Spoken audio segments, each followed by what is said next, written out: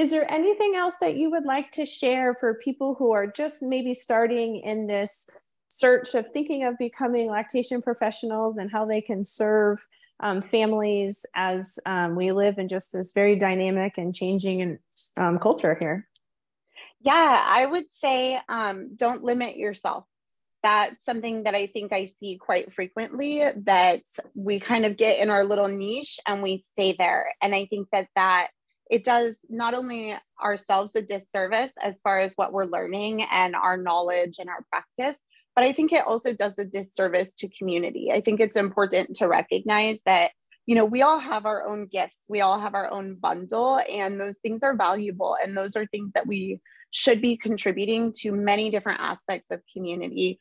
I know I mentioned that I wear a bunch of hats and I work in many different environments, but I think that that's important, not only for making us well-rounded lactation consultants, but also to be able to in turn provide that care to community. So, you know, just know there's a million different things that we can actually do as lactation consultants, not just, you know, direct patient care in the hospital. There's a lot of different avenues where we can be serving community through this work.